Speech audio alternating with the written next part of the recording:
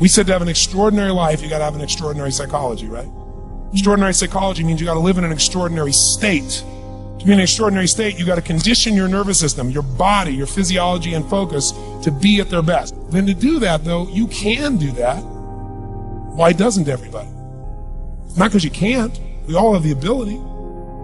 It's because of our standards. Think about your own life. I know there have been areas in your life where some point in time you just shifted and you raised the standard and your life changed. Because whatever people have their identity attached to, they live. We live who we believe we are. My journey from here to there was lonely. The reason? I was willing to be wrong and admit wrong so that I could grow and so that I could change. You see, growth is a result of bad habits dropped, wrong priorities changed, and new ways of thinking embraced. It happens only when we question ourselves enough to ask serious questions from others.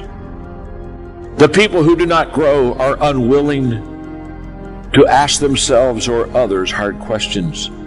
They are unwilling to leave what they have known and practiced. They are not willing to be wrong so they can discover what is right.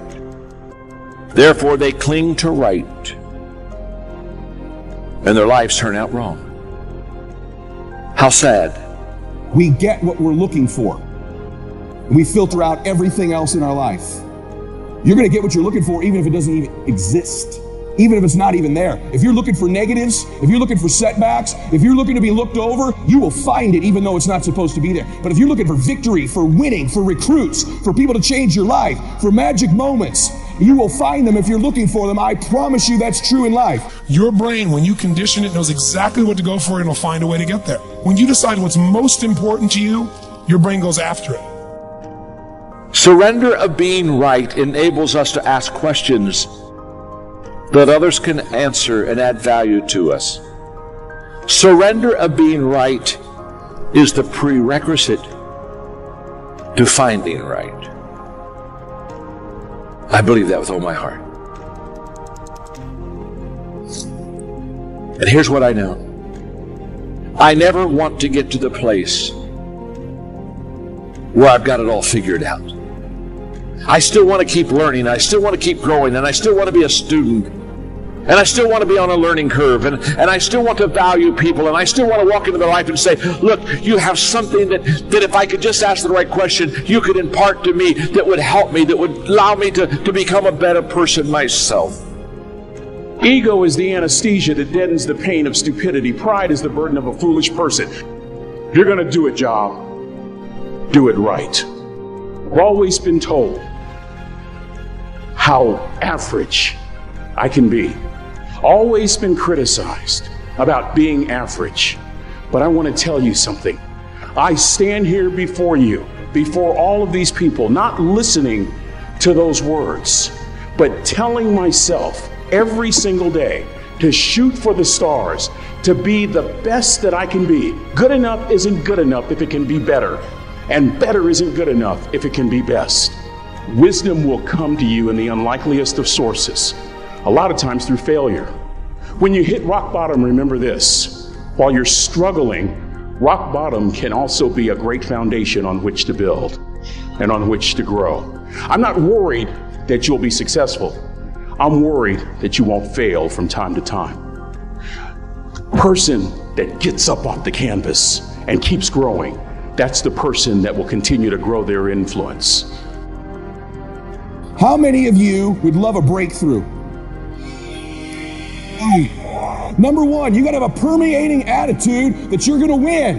You gotta have a positive outlook. You gotta be optimistic. You gotta know you're gonna win. You gotta, and right now, you gotta say, I'm gonna win. I don't mean just this contest. I don't mean the contest. I mean, I'm gonna win. I'm gonna win. My life is gonna win. There's gonna be a victorious life here. Because listen to me, the price you pay for losing here is too extreme. You have to carry the burden of failure the rest of your life. You carry that around with you if you fail here.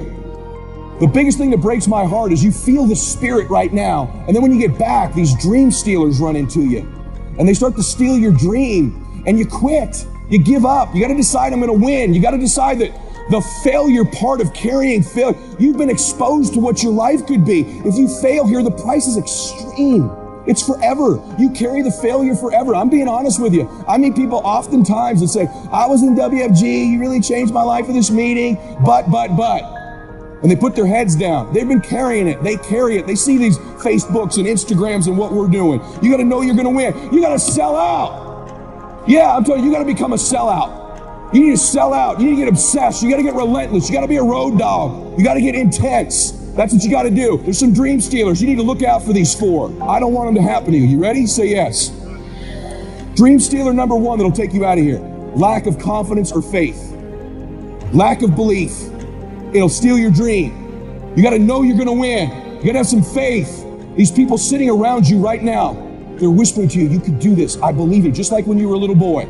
Just like when you were a little girl. They've always believed in you. They've always known you were going to do something special. They always knew you were great. You need to know it. You need to take that God that's sitting there with you and those precious souls that have passed, that have always believed in you, and you carry them with you everywhere. They're with you anyway. Acknowledge them. If you don't believe that, honor them. Honor God. Honor these people who believed in you with your magnificent life. Honor them. Don't give in to lack of belief, lack of confidence. Don't ever do that again. Don't do it in WFG or out of WFG. You were made to do something great. You're special. You were made in the image of God. Something awesome's supposed to happen for you. And those of you that have made something awesome happen, something even more awesome's supposed to happen for you. I would say for the last 45 years, we've told psychologists have been certainly to blame for this, at least in part. You're okay the way you are. That's what we tell young people. Oh, you're okay the way you are. It's like, and there's nothing worse than you can tell someone who's young than that, especially if they're miserable.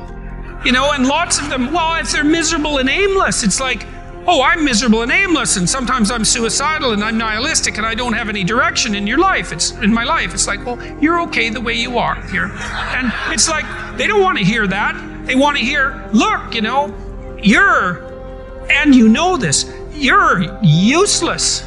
You know nothing. You haven't got started. You've got 60 years to put yourself together, and God only knows what you could become. And that message is so much more, it's so funny because it's such an attack, but it's so positive because there's faith there in the potential that makes up the person rather than the miserable actuality that happens to be manifesting itself at the moment.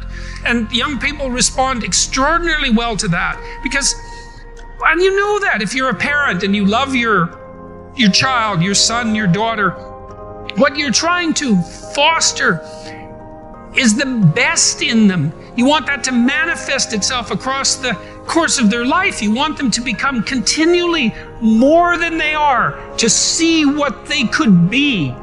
And I think that's part of the great message of the West, is that's the ethical requirement of individual being in the proper sense, is to constantly note that you're not what you could be, to take responsibility for that, and to commit yourself, like body and soul, to the attainment of that ideal.